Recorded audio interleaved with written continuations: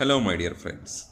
Our topic for presentation today is Jejunoileal atresia and stenosis, and I am Dr. Arun Joseph P. Coming to the history of Jejunoileal atresia, the first description of ileal atresia was in 1684 by Goller. In 1800, an enterostomy for intestinal atresia was performed by Voisin, and a Bland and Sutton classified intestinal atresia in 1889. This is a Bland and Sutton. He was Sir Bland and Sutton. He is one person. So his classification still holds true. Still holds true in his classification. Most of the types of intestinal atresias were included. Only multiple atresia, even though he has mentioned it, he has just not classified it as such. Otherwise, his classification system still holds with minor changes. In 1911, first successful anastomosis for intestinal atresia was performed by Fawkins. An year later, Spriggs told about the causality of intestinal atresia. Why there is intestinal atresia? That is what Spriggs told about. And Bernard demonstrated it in dogs. Bernard demonstrated the different types of intestinal atresia in pregnant dogs by performing in utero surgeries, which we will discuss. Now, in 1951, by 1951, our surgeries have grown that people started evaluating the survival of intestinal atresia. So, the and by now the and by now in 1990s, by now and in 2000s, the survival rate of intestinal atresia has progressed from a dismal state of 20 to 30% to approximately 90%.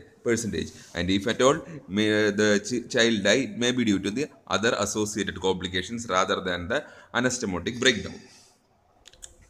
How did he reach here? Now, the prevalence of intestinal atresia is around 2.9 cases per 10,000 live births.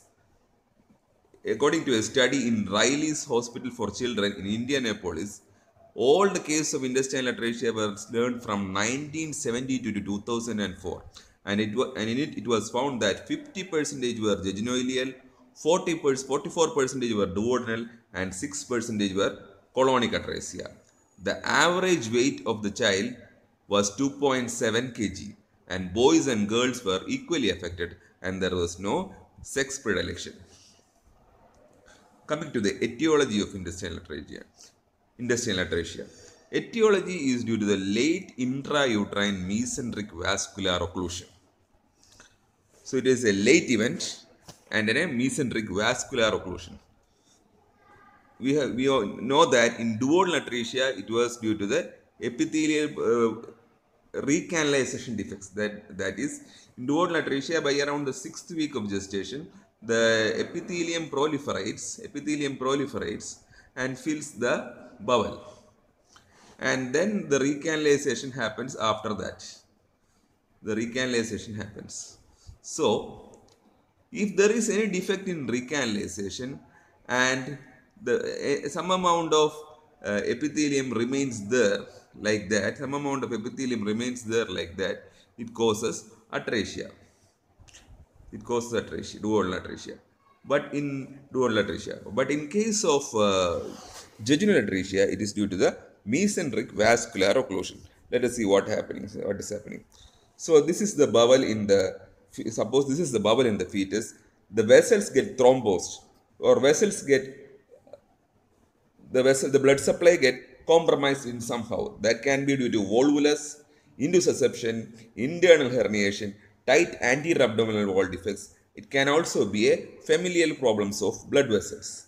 So, suppose there is in the area of no blood supply, or the blood supply is minimum, there can be critical ischemia leading to irreversible changes and disintegration, and finally to an atretic segment.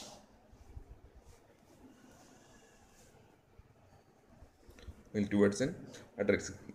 So what happens in the areas where the blood supply is precarious, or the areas near it where the blood supply is not enough? There will be a relative ischemia which will result in an impaired function. So this area have defective propulsion. This area, the proximal portion will be dilated and there will be early necrosis. The vessels here will be very thin or a friable walls for these vessels. So this area has defective propulsion. So even if, and this area is also defective due to the decreased vascularity.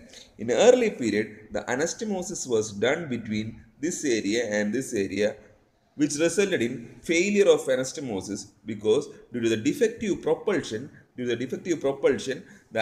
was a functional blockage which resulted in the breakdown of anastomosis, which was the cause for the dismal results in early atresias. So, how did we know about it?